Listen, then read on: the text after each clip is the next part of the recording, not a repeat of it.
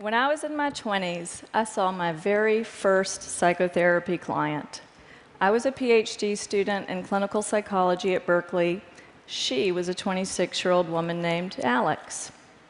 Now, Alex walked into her first session wearing jeans and a big slouchy top, and she dropped onto the couch in my office and kicked off her flats and told me she was there to talk about guy problems.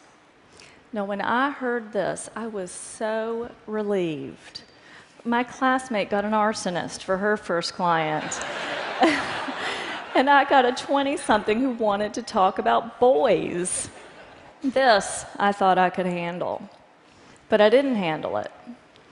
With the funny stories that Alex would bring to session, it was easy for me just to nod my head while we kicked the can down the road. 30's the new 20, Alex would say, and as far as I could tell, she was right. Work happened later, marriage happened later, kids happened later, even death happened later. 20-somethings like Alex and I had nothing but time. But before long, my supervisor pushed me to push Alex about her love life. I pushed back. I said, sure, she's dating down. She's sleeping with a knucklehead. But it's not like she's going to marry the guy. And then my supervisor said, not yet, but she might marry the next one. Besides, the best time to work on Alex's marriage is before she has one. That's what psychologists call an aha moment. That was the moment I realized 30's not the new 20. Yes, people settle down later than they used to, but that didn't make Alex's 20s a developmental downtime. That made Alex's 20s a developmental sweet spot, and we were sitting there blowing it. That was when I realized that this sort of benign neglect was a real problem, and it had real consequences. Not just for Alex and her love life, but for the careers and the families and the futures of 20-somethings everywhere. There are 50 million 20-somethings in the United States right now. We're talking about 15% of the population, or 100% if you consider that no one's getting through adulthood without going through their 20s first. Raise your hand if you're in your 20s. I really want to see some 20-somethings here. Oh, yay, y'all's awesome. If you work with 20-somethings, you love a 20-something, you're losing sleep over 20-somethings, I want to see, okay, awesome, 20-somethings really matter.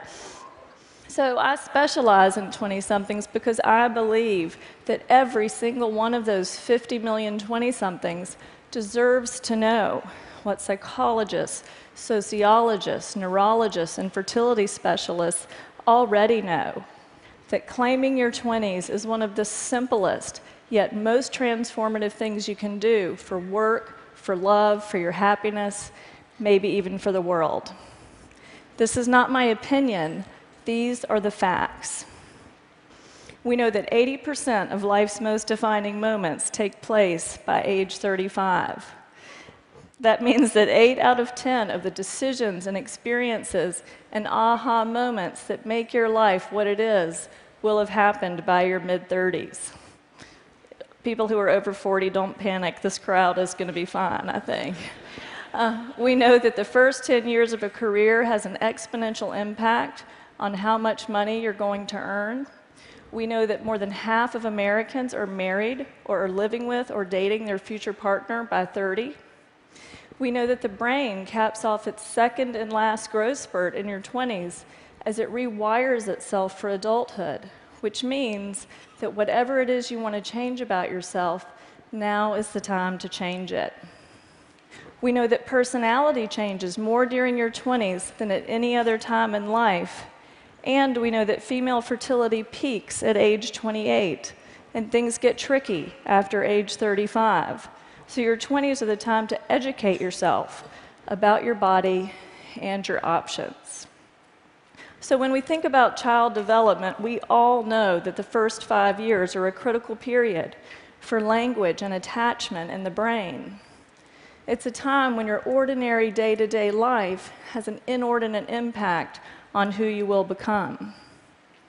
But what we hear less about is that there's such a thing as adult development, and our 20s are that critical period of adult development. But this isn't what 20-somethings are hearing. Newspapers talk about the changing timetable of adulthood. Researchers call the 20s an extended adolescence. Journalists coined silly nicknames for 20-somethings like twixters and cadults. It's true. As a culture, we have trivialized what is actually the defining decade of adulthood. Leonard Bernstein said that to achieve great things, you need a plan and not quite enough time. Isn't that true? So what do you think happens when you pat a 20-something on the head and you say you have 10 extra years to start your life? Nothing happens. You have robbed that person of his urgency and ambition, and absolutely nothing happens.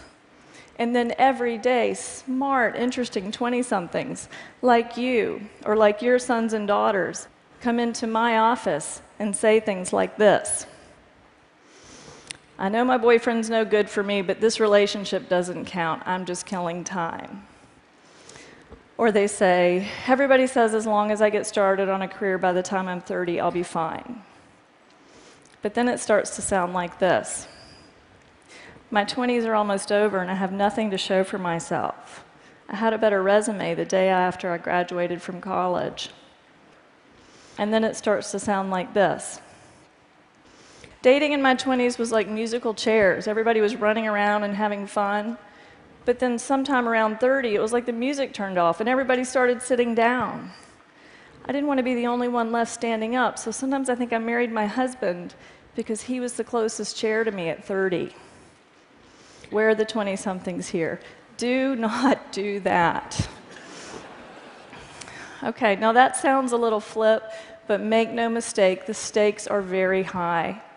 When a lot has been pushed to your 30s, there is enormous 30-something pressure to jumpstart a career, pick a city, partner up, and have 2 or 3 kids in a much shorter period of time. Many of these things are incompatible, and as research is just starting to show, simply harder and more stressful to do all at once in our 30s. The post-millennial midlife crisis isn't buying a red sports car. It's realizing you can't have that career you now want. It's realizing you can't have that child you now want, or you can't give your child a sibling. Too many 30-somethings and 40-somethings look at themselves and at me sitting across the room and say about their 20s, what was I doing? What was I thinking?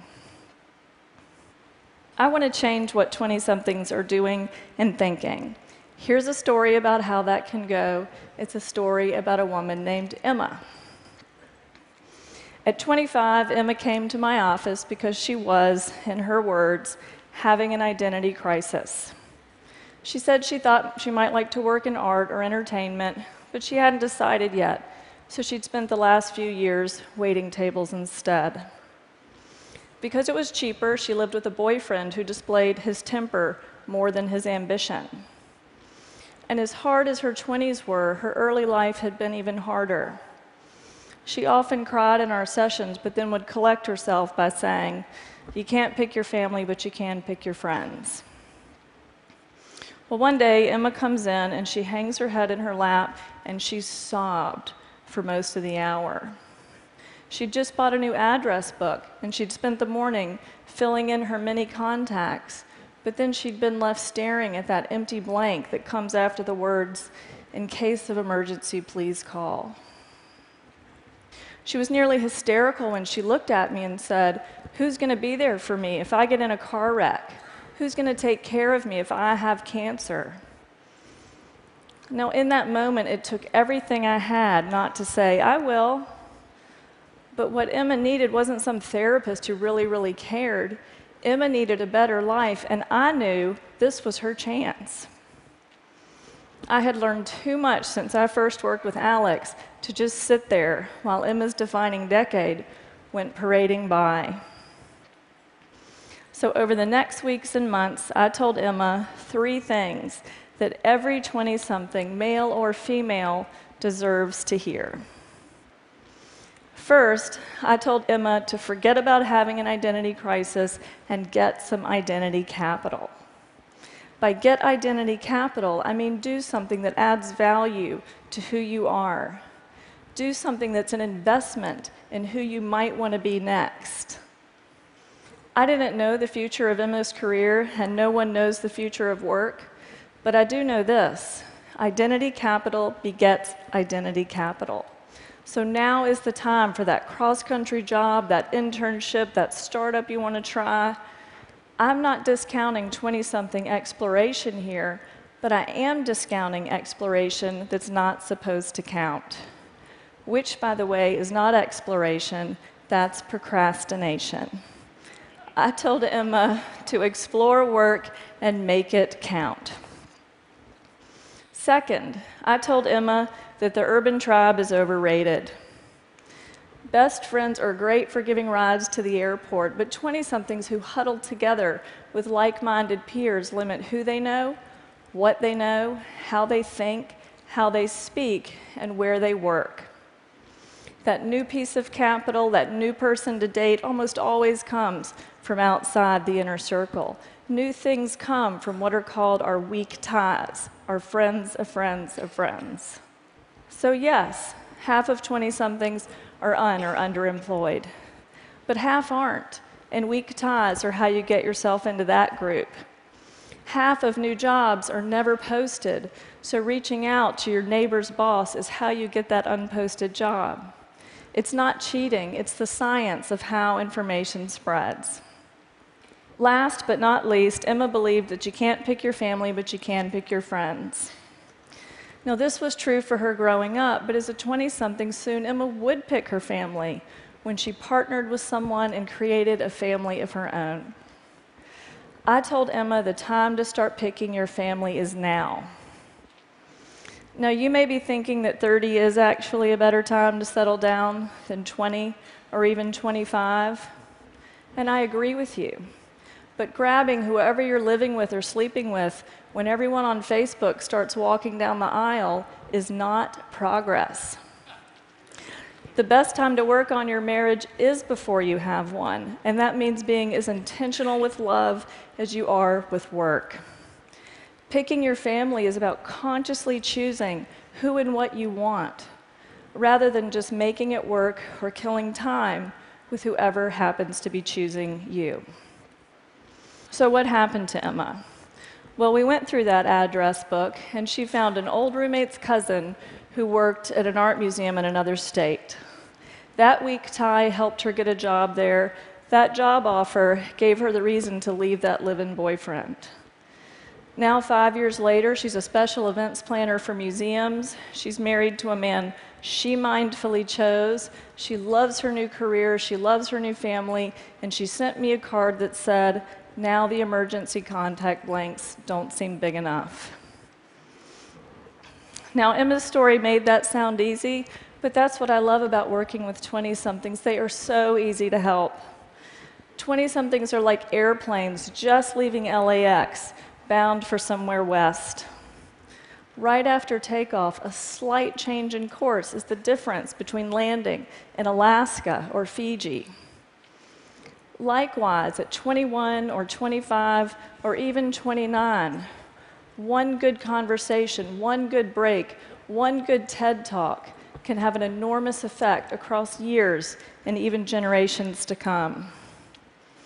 So here's an idea worth spreading to every 20-something you know. It's as simple as what I learned to say to Alex. It's what I now have the privilege of saying to 20-somethings like Emma every single day. 30 is not the new 20, so claim your adulthood, get some identity capital, use your weak ties, pick your family. Don't be defined by what you didn't know or didn't do. You're deciding your life right now. Thank you.